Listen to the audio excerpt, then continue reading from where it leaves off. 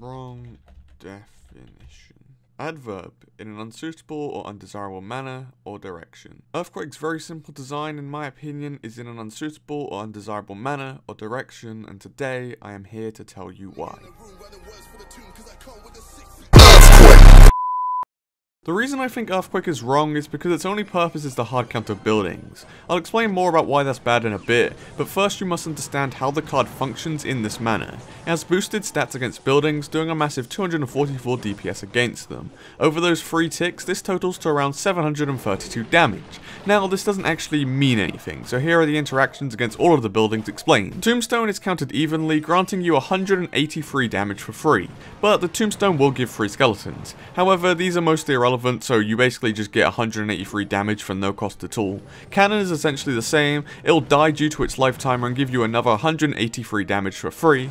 Tesla is almost the same deal as well, except has a bit more health so won't fully die. However, you get a +1 trade for using the Earthquake on the Tesla. Bomb Tower is more of a bit of an even trade-off with Earthquake. It won't fully die, but for just 3 elixir you're taking a mad amount of health from it.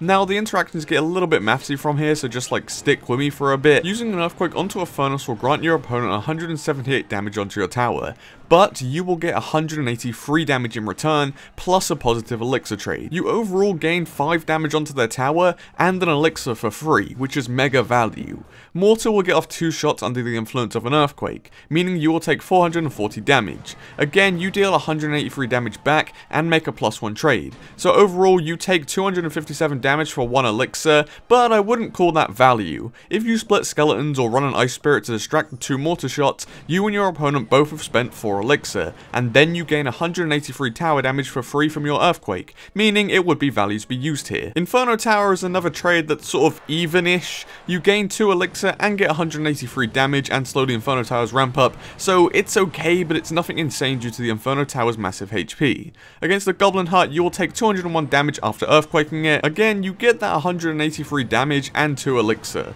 Overall, you take 18 damage, but you gain that 2 elixir. That's mega value once more. Elixir Collector is by far the easiest one to figure out. You get a +2 trade and 183 tower damage just for using the Earthquake. This interaction is literally insane, and we'll go into more about that later on in the video. So far, Earthquake is a pretty good counter to all buildings. However, these last 2 are not in the favor of Earthquake. Using Earthquake against an Expo means that you will take 1,846 damage, deal 183 to that tower, and gain 3 elixir. So overall, you take 1,663 damage for 3 elixir, which is not value. Barbarian Hut is a similar story. You take 1,431 damage, depending on the timing of your Earthquake, deal 183 tower damage and gain 4 elixir. Overall, that interaction is losing 1,248 damage, but you gain 4 elixir, which I wouldn't really call value once more. Earthquake is a pretty good counter to 9 out of 11 building cards currently in the game, and it has some crazy trades mixed in there too. Now, what makes it really one-dimensional for countering buildings is the fact that it's almost useless against actual troops.